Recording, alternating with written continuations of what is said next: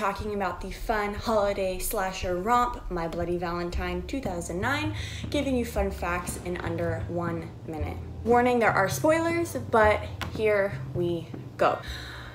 Starring Jensen Ackles of the show Supernatural, his Supernatural co-star Jared Padalecki also starred in an 80s remake in 2009, which was Friday the 13th, also starring Chris Smith of Final Destination, and Tom Atkins, famous for the films such as The Fog, Escape from New York, and Halloween 3 Season of the Witch.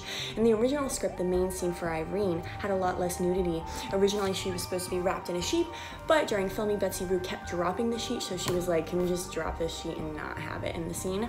And then the trucker in the scene was played by Todd Farmer, who was actually the screenplay writer, but he did not write himself into this scene. The director, Lucier, wanted someone he could trust in the role.